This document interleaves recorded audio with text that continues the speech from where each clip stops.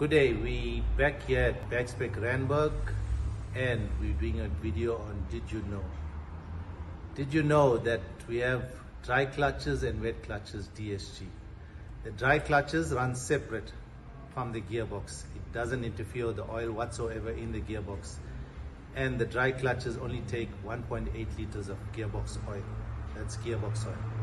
And then you go to the wet clutches. The wet clutches run inside the gearbox. The oil runs through the clutches into the mechatronics, and it needs to be filtered regularly, just like your engine oil. That it needs to be changed every 10 or 15,000, whichever the vehicle is. On the wet clutches gearbox, the filter and oil needs to be replaced every 60,000, and basic settings need to be done for it to work 100%.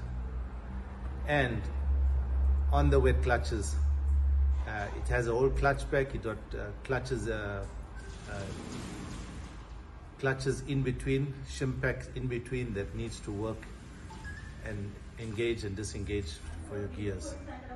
So that's why it needs to be replaced every 60,000, and basic setting need to be done on the DSG that takes wet clutches. Thank you.